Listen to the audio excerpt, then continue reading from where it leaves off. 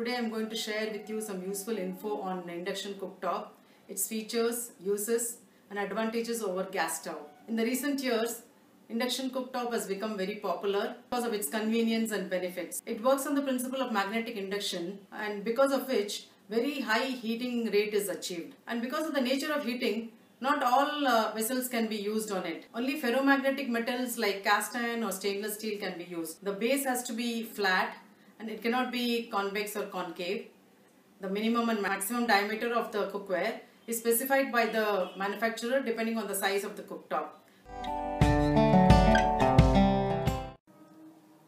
Now I am going to explain the features of the induction cooktop which I have. This is a model Prestige Pick 3.0. There are numerous other models available in the market. Induction tops have glass ceramic tops which are easy to clean and maintain.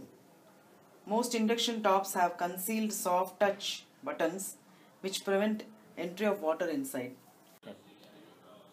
All you need to operate an induction cooktop is the power supply with a 15 amp power socket. Now I am switching on.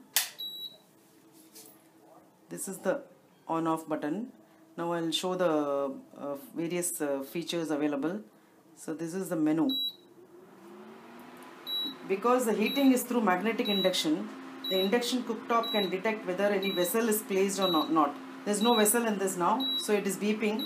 So this feature will automatically turn off the cooktop when the vessel is removed or there is no vessel found. So it will now just go off. And you can hear a fan sound. There is a cooling fan provided. This makes a noise and it stops after some time and it switches off. Now I will show the menu and the various cooking options available, and before that I will keep a cookware on top or else it will make noise, it will switch off. Now this is the menu. Straight away it goes to the highest power. The first cooking option is hot pot. This is the most common mode used for all kinds of cooking. The power can be increased or decreased. Up to 100. Maximum will be 2000. When you need to adjust timer, press the timer button. Timing increases in steps of 5 minutes. Press the cancel button to cancel set timing. I go to the next option. You keep pressing the menu button for going to the next option. The next will be the fry option. This is applicable for high temperature cooking like frying and deep frying. And the temperature and timing both can be adjusted in the fry mode to suit your style of cooking when it is in operation. So this is mainly for frying. You can see the temperature here. This is 240. You can go down up to 80. Now next option is porridge. You can make porridge or soup in this. Then there's a steam option which is default is for 10 minutes. If you want, you can increase the timing. Next is the heating milk option. This is for reheating milk, not for boiling milk, because the induction cooktop will warm the milk with small heat power. Here the power will be the lowest. So you can just use it for reheating milk. If you want to boil milk, you can do it in the hot pot option. There's one more feature here. There is a preset. This preset button will allow you to preset the time of your cooking. If you want to cook it, say after half an hour or 1 hour or 1.5 hours, up to 24 hours you can set it, just like you have in washing machine.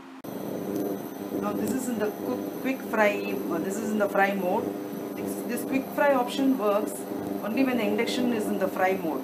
So when the quick fry option is selected, the power increases to 2200 watts and it will remain to fry status in 3 minutes. After that you can start frying things in this. Since the heating is flame free, only the bottom of the vessel gets heated, because of which energy efficiency is very high.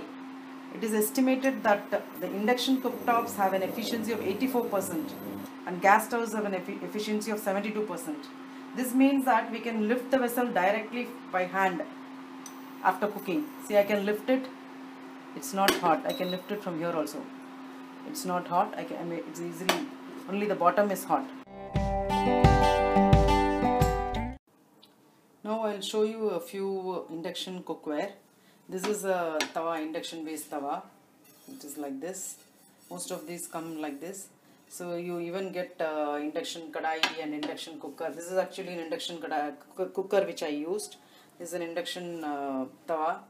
You get induction kadais and other cookware as well, which is specially for induction cooktop, which can also be used on the gas stove. I have a few more which I'll show you now. Other than non-stick kadais, you even get steel kadais like these which are induction friendly. You can see it is written induction friendly. It can be used on both the induction as well as gas stove. It's very thick bottomed and it is flat. Other than this, any other stainless steel vessel you have at home which is flat based can be used on the induction, like these. You can even use idli steamer which is flat based. You can cook steam idlis in 10 minutes. You can make doklas in these, and any other steaming of vegetables, because the base is flat. This also can be used on your induction cooktop. I would like to show a few vessels which cannot be kept on the induction cooktop because it is convex. And vessels like these, they appear to be flat. When you keep it, looks flat, but they are also convex, so they cannot be used on the induction cooktop. I'd like to boil half liter of milk here, which I'll show you using the induction cooktop. I select the menu. It is in hot pot, highest power, so I reduce it. It's like making high or sim on a gas. You can even set time. It will take hardly 5-6 minutes, so I keep 5 minutes. If I increase the time, then I have to be present here and manually observe it. 10 minutes might be more, so I cannot reduce the timing, so I have to cancel it. When I cancel, the light here goes off, so I'll keep 5 minutes here. Anyway, if I am going to be nearby, then I can as well increase the power. You can see that this is also a normal stainless steel flat bottom vessel. It's not specially an induction friendly cookware. It's just a normal vessel which I use daily at home. You can see that the display shuttles between the power and the time. So now 2 minutes is left. If you feel it is going to boil, like, you can reduce the power. When the 5 minutes is over, it will automatically switch off unless you increase the time. I had to switch off because it had already boiled. You can see that I can lift the vessel as it is, though it's very hot, but it is not hot outside. It's only hot in the bottom because the vessel is heated only in the bottom, because the heat comes from here.